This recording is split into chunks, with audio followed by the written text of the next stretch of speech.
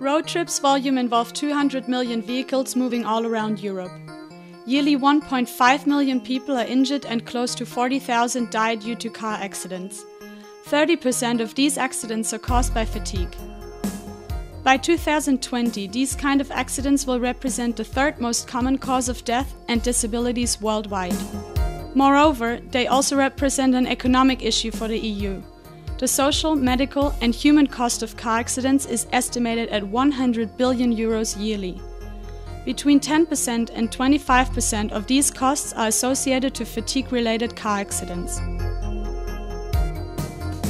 Project Harken, Heart and Respiration and Car-Embedded Non-Intrusive Sensors, is born to ease this problem. The idea comes up from the fact that heart rate and respiratory pace change when people get into a fatigue state. Up to now, no system was capable of measuring this vital constants in a car on a non-invasive way. The Harken device, developed by the companies, universities and technology centers of the consortium, is based on a set of components capable of performing a non-invasive measurement of the heart rate and the respiratory pace. This is the innovation that Harken brings.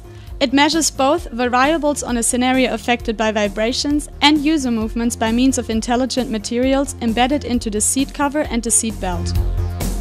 The system detects the mechanical effect of the heartbeat and the respiratory activity, filtering and cancelling the noise caused by the moving vehicle elements, vibrations and body movements, calculating the relevant parameters that will be integrated into future fatigue or somnolence detectors.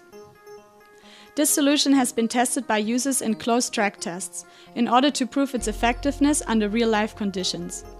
Harken is based on three main components: the seat sensor, the seat belt sensor, and the signal processing unit that processes the sensor data on real time.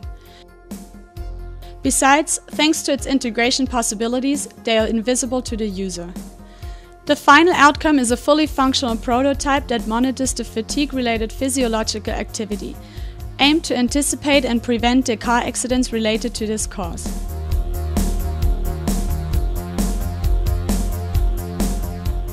Thanks to its short time-to-market scope, Project Harken will shortly allow to have vehicles in the streets in order to run tests in real traffic scenarios. Preliminary tests have led to positive and reliable results. This way, in the very near future, Harken will help to reduce car accidents, enabling a much safer and comfortable driving experience.